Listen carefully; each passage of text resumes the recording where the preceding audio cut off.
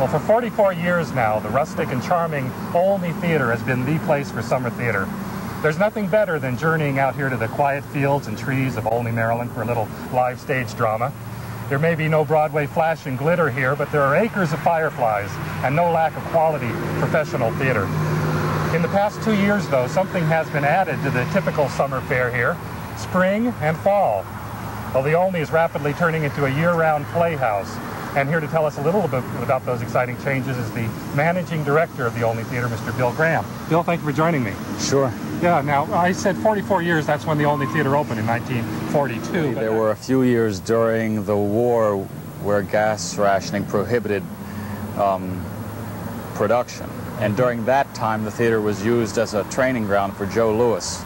He came out and boxed in the theater. Is that right? Yeah. Inside the theater he boxed? Yeah. That's amazing. Yeah, well, you're ending up this season now with a musical, Stephen Sondheim's Little Night Music. Can you tell us a little about that production? I'm trying to do something different with Little Night Music. Little Night Music is one of Sondheim's best works, and it was done superbly in the early 70s when it was first produced on Broadway. And then the touring company came around, and if you didn't see that, then you haven't seen Little Night Music. We've gone over the script and over the script, and we hope that we've found a new way of presenting it that will make it something special for the people who have seen it and equally as special for the people who haven't.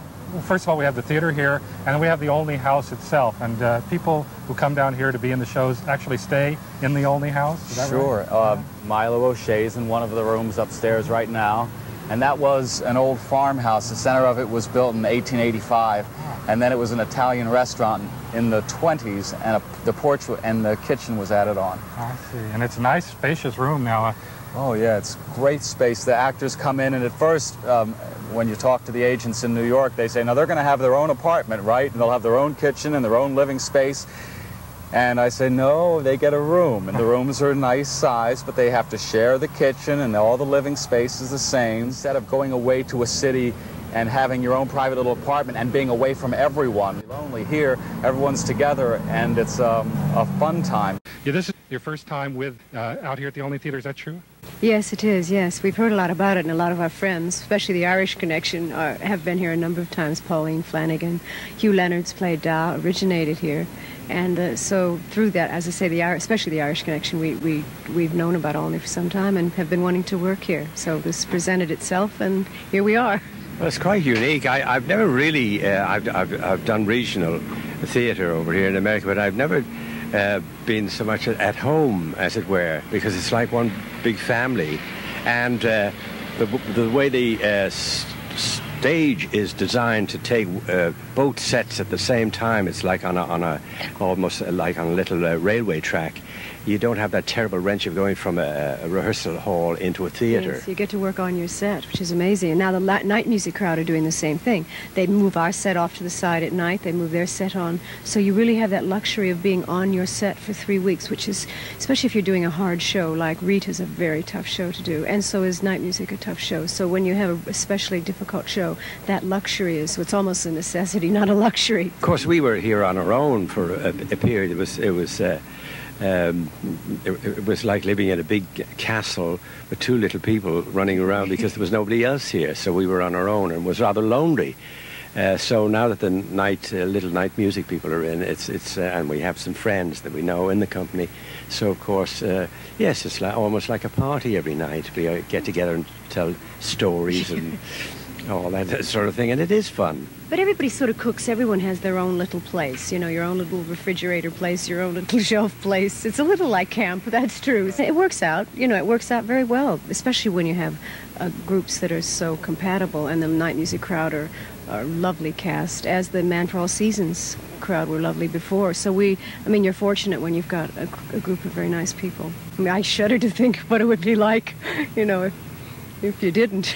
Maybe there's a play in that, a group of incompatible actors getting together. Yes, and then you're forced. Yeah. Well, here I am now inside the wonderful Olney House, and I'm really having a great time talking with the veteran stage actress Ann Francine.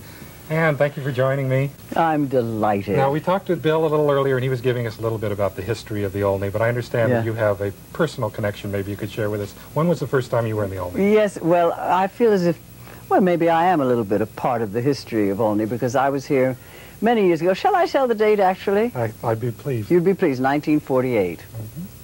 And it was a marvelous time. Of course, that was during Dickie Skinner's tenure here, Richard Skinner. And that summer, he had Mary Hayes, Helen Hayes' daughter, was here, and Jamie MacArthur. They were both here, and Helen came down to visit. She was doing Alice Sit by the Fire, the daughter, and with her mother. They did it together. It was a great coup for this theater to get Helen Hayes here. I think it was the first play that Mary had ever done, really, of importance, with her mother, of course. So they did that, and then Mary had to, Helen had to go someplace to do another show, and she left the children here, and she left me in charge of them. We met here, and she said, "Anne, you seem responsible. Would you just keep an eye out for Mary and Jamie?" And I said, "Of course, I'd be delighted." And we were outside playing. Now, there wasn't, all these trees were not cut down at that time. This parking lot here was trees, lovely forest, and there was a little sort of a greensward in the middle, and we were out there playing, and somebody had a golf club and a ball, and they were swinging the golf club, and they hit the ball, and it hit Jamie MacArthur in the side of the head, and he plummeted to the ground, and I thought, oh my, Helen's left me in charge, and her son's dead. What am I going to do? And I was absolutely terrified. You can imagine how I felt. Thank goodness he was only stunned, but for 1 minute, I was the one who was stunned. Anyway, and then, bless her heart, Mary died shortly after that, which was such a tragedy. Anyway, I came here with Diana Barrymore and her husband, Bob Wilcox. Now, Diana Barrymore is one of the Barrymore? Diana Barrymore was John Barrymore's daughter. John Barrymore, who married then Dolores Costello and had a son, John Jr. I don't know what's ever happened to John Barrymore. Do you know? I mean, anyway, I've seen him in a couple of movies years ago. I don't know where he is now. And Diana and her husband and I traveled around all over the summer stock circuit and did Light Up the Sky. And I don't know, I think we started it here, I'm not sure. And so that's how I knew it. And you know, it hasn't changed. Just those trees are gone, which I miss terribly, of course, me being a tree lover.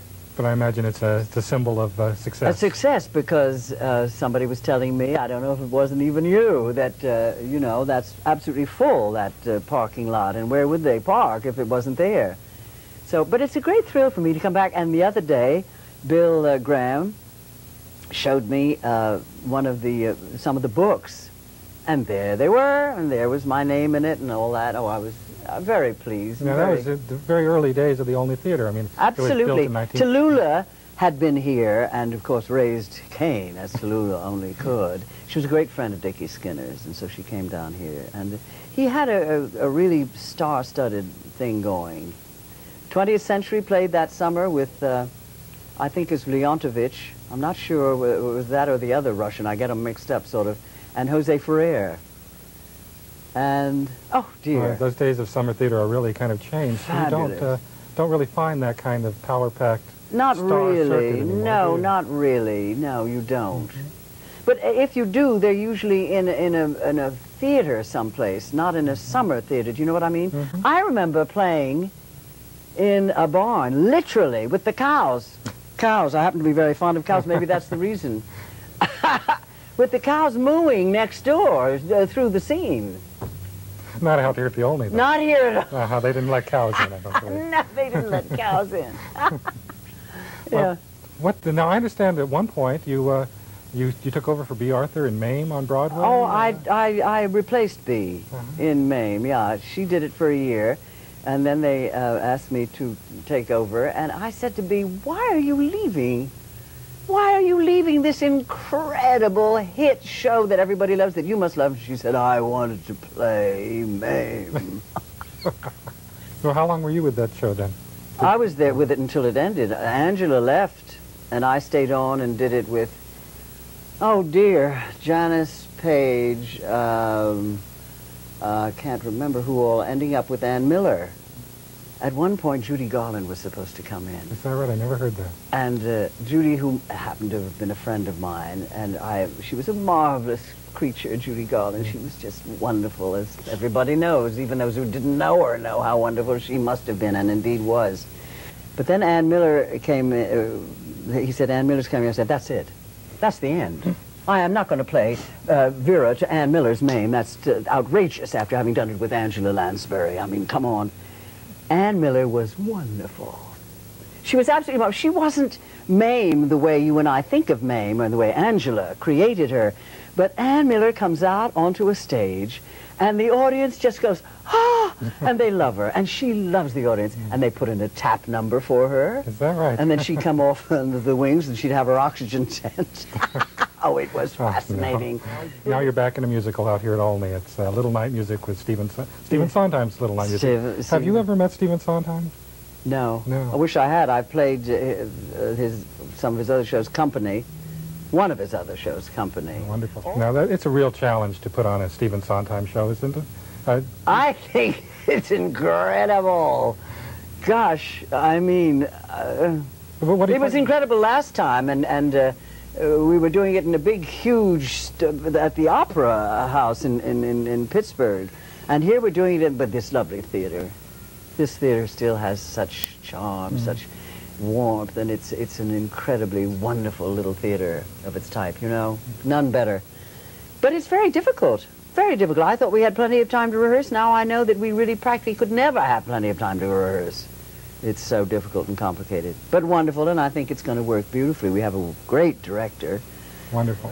I'm so glad that you took time out from your rehearsal schedule to talk with us today. Well, I'm delighted you asked me. Thank you very, very much. Such wonderful experiences out here, and good luck with the show. Thank you. And next time you're in town, please let us visit with you again. You bet I will. Okay, so thank you. Thank you.